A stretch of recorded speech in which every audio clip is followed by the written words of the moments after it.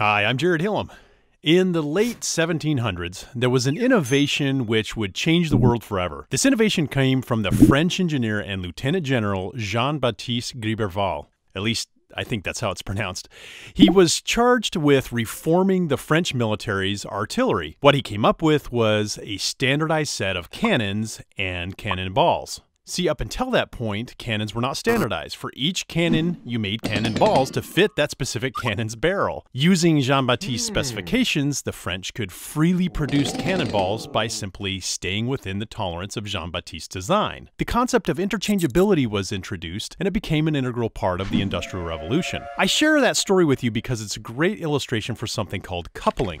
There are two types of coupling, tight coupling or loose coupling. For example, the cannonballs that are custom made for a custom made cannon are tightly coupled to that cannon, whereas Jean-Baptiste's loosely coupled cannon design will allow you to exchange the cannonball inventory without any conflict. But the cannonball example is a fairly crude simplification. Karl Weick, the one that came up with this coupling concept, wrote about more intangible systems like organizations and information systems. He discovered that tightly coupled systems run very smoothly when all the steps in the system are present and accounted for. But these types of systems are fragile to any change, like bumping one domino and having the rest of them fall. Understanding coupling comes in really handy when you're setting up a system to turn data into information. Let me give you a few common examples of tightly coupled scenarios which we often see in this space. So first example, let's say you have a data guy that gives you all the information you need. Well, this means that you are tightly coupled to that data guy. The day that analyst finds a new job is the day you stop getting information.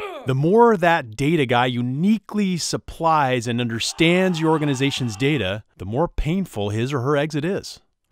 Second example, your organization decides to custom build all the analytics into the CRM or ERP application. This means that you are tightly coupling yourself to your software vendor because all your information assets are custom coded therein. So when you go to negotiate your fees with your vendor, you no longer have the upper hand. Or worse, if you have to replace that vendor, you now are forced to completely rebuild how do you turn data into information. Third example. Imagine your organization needs to change the way it calculates its cost. This will require you to change some logic in your analytics. However, since you already have thousands of reports and analytics, you need to be sure that change is accounted for across all of them.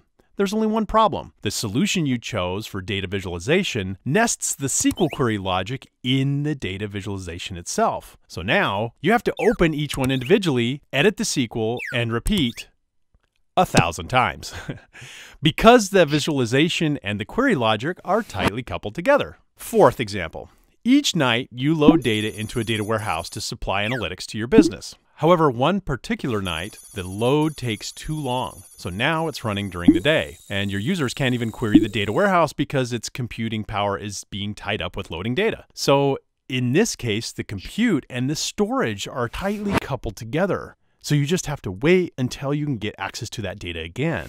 Fifth example, as a marketing professional, you have got to get your hands on some meaningful analytics to help you make some critical daily decisions. But you either don't have an IT department or you can't rely on your IT department to be responsive enough to your analytic needs. Your organization decides to purchase an all-in-one solution that delivers a data warehouse and visualization offering in a single SKU. Now, all your data logic and visualization are tightly coupled together and they are coupled to a single BI vendor. The moment you find another powerful analytics tool, you're stuck because your data warehouse is coupled to a single BI layer provided by that one vendor. Now, for each one of these 5 examples, I've written a loose coupling solution in a white paper which you can pick up by clicking on the link in the middle of this video or in the video description below. Hopefully these scenarios can help you get a glimpse into how important it is to understand the big picture when deploying the process of turning data into information. To go through your scenario one-on-one, feel free to reach out to Intricity to talk with a specialist.